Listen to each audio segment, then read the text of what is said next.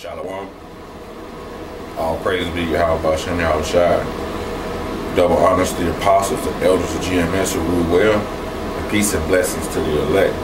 This is GMS Arkansas. Stop and listen. I'm going to read the scripture out of Revelations 1 and 3, which is one of my favorite scriptures of many. This is a favorite one too. It says, "Blessed is he that readeth, and they that hear the words of this prophecy, and keep those things which are written therein, for the time is at hand." It says, "Blessed is he that readeth, and they that hear the words of this prophecy, and keep those things which are written therein, for the time is at hand." So that scripture is saying,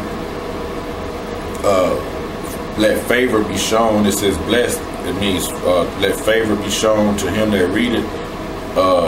That man that readeth is fortunate. He'll be well off if you read the scriptures. That readeth, that acknowledge these words in this book. It says, "And they that hear the words, that consider, that take heed," because Israel don't consider, man. They have no clue. I'll tell you that, Isaiah 1 and 3. They don't even consider. You know, so it says it's favor the man who consider these words and acknowledge these words in his book, they'll be well off. Right? And it says that they hear the words of this prophecy, right? Prophecies are these predictions in the Bible, because in the Bible it's predicting that a microchip is coming. It's predicting that thermonuclear destruction is coming. It's predicting that sedition among men is coming. It's predicting concentration camps.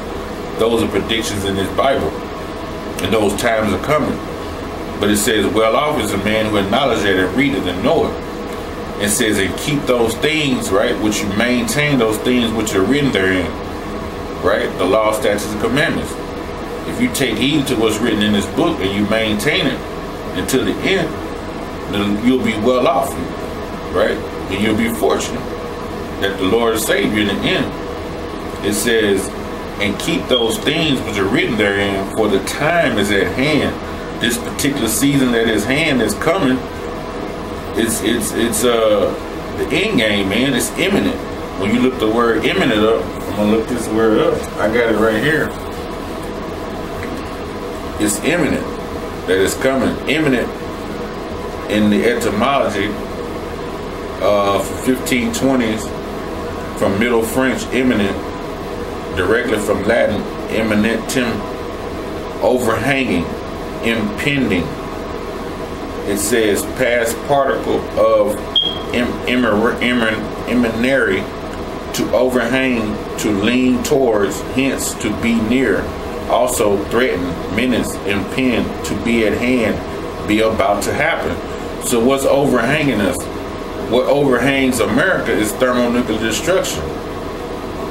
This country is leaning towards going into thermonuclear destruction. It's leaning towards going into martial law. It's leaning into going into a famine. That's what it's leaning towards. You know?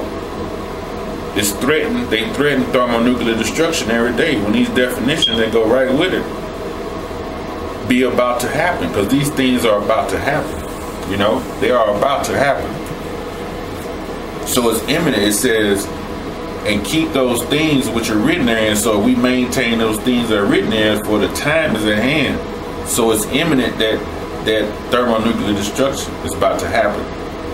It's a time and a season that is about to happen, and it says it's coming near. When you look up imminent, to be near, and that's right around the corner. So favor and well off is that man who take heed to these words in this book and these prophecies, man. And you got to maintain it until the end. And the Lord might have mercy on you, that he'll have you well off and fortunate, that he'll save you, man. In these coming trying times, man, that are about to come to America. The bad times are coming, you know. And just wanted to share that scripture, because that's a beautiful scripture right there, man. And I hope it was edifying to the brotherhood, man. With that, all praise be Yahweh, Shem Yahweh Shai. Double honors to the apostles, the elders, GMS who rule well. Barakatham, peace and blessings to the elect. Shalom.